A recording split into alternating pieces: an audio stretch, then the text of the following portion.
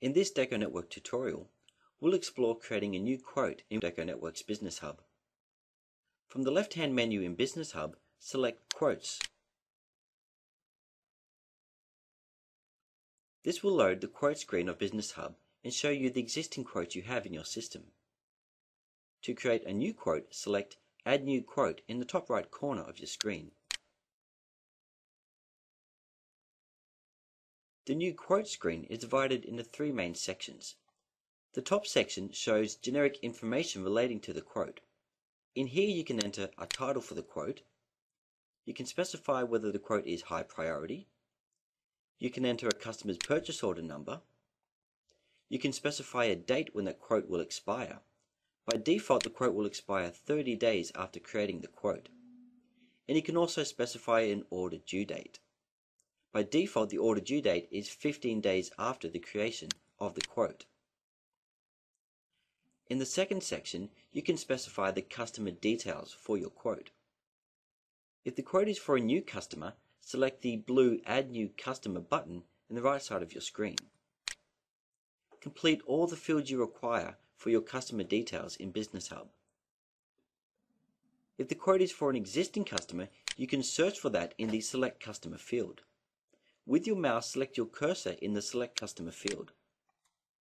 This is the free text field which allows you to search for your customers in DecoNetwork Business Hub.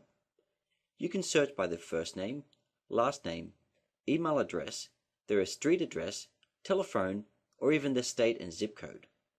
For example, I'm looking for a customer Peter Baker, so I'll search for his last name, Baker. Business Hub will automatically filter the customers by the information you type into the field. To use that customer, simply select them in the list. At any point in time, you can edit those customer details by selecting Edit Customer Account. If you'd like to specify a separate shipping address, you can check the Use Separate Shipping Details. This will enable you to enter a special shipping details just for this one order.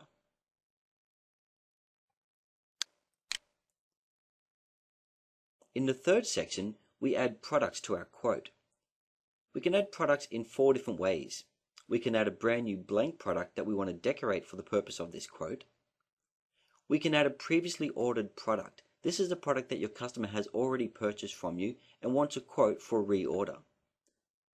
We can start designing a new product by loading our designer. Or we can add an extra charge option such as a digitizing or artwork setup fee. We'll start by adding a new product by selecting the Add New Product icon.